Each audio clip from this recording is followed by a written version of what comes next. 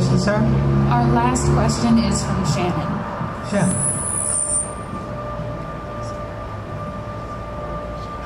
Hi. Hi. This is actually from my daughter who couldn't make it tonight because she's in college at Adelphi studying performing arts. Oh, wow, yeah. Adelphi is where Jonathan went. Yes, exactly. So she's really thrilled to be there. But her question's kind of fun. If your life were a theme song, what would it be? Wow. From another artist, you know, what can I say? Oh my goodness. You take the good, you take the bad, come on, there you have the facts. No, I don't know. That's a very, very interesting question. Holy moly. What shows have theme songs anymore? I mean, honestly, that's the take the good, take the bad. There's an aspect of it that I do feel resonates for me, of trying to live authentically in the moment, whatever comes. That's certainly what I try to do. You know, I don't know all the rest of the lyrics of that song, so I can't stand behind every lyric.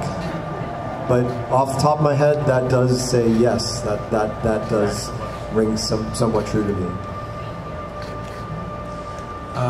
So before my final question, Anthony, I just want to thank you all for coming out tonight. Thank you. And also, just want to remind you that as soon as we finish the interview, we are going to go through the aisle. Please maintain social distance and allow myself and Anthony to come into the dressing room. So I just want to remind you of that.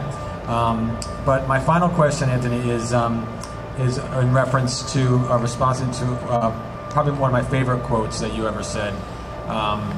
Acting is like going to the gym.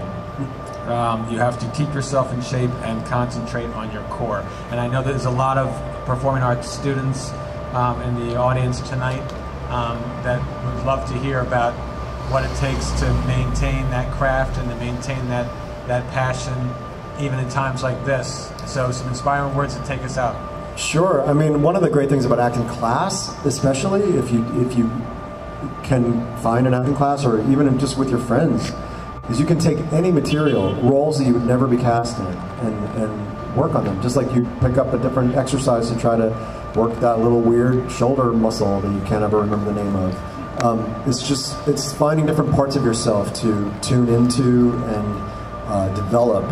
And one of the great things that my acting teacher said years and years ago, that I worked with as a young actor, that I love always, is that, you know, when you're playing a character, you're always using yourself. You're the raw material. So when you're playing a character, if it's very different from you, it's just about finding those parts of yourself. We're all human beings. We all have it all in common. So finding those things in yourself to sort of tune that up and tune that down. So it's an opportunity to play, to experiment, play, not be perfect, not be polished. Just like at the gym, you're going to sweat, you're going to stink, you're going to drop a weight on your foot sometimes, you're going to, you know, look like a moron, whatever. It's all okay. It's like, give yourself permission to fall on your face and not be good at something for a bit. That's so important. And, you know, play Blanche Dubois if you're a boy. I mean, I don't know, like anything, just try anything where it's safe to do so. That's one of the great things about taking class. But if it's in COVID times and you have friends and you just want to like pull out a play and do like a Zoom play reading and just pick a play and just read it. Just practice, just try stuff. There's no right or wrong about any of it.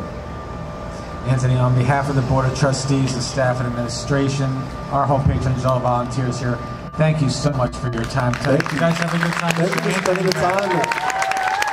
You got three seasons of Star Trek Discovery to catch up on when you guys get home. So please, thank you so much. We're going to be taking our leave, but again, thank you to Mr. Anthony Rapp. Thank you. Take care. Thank you. Stay safe.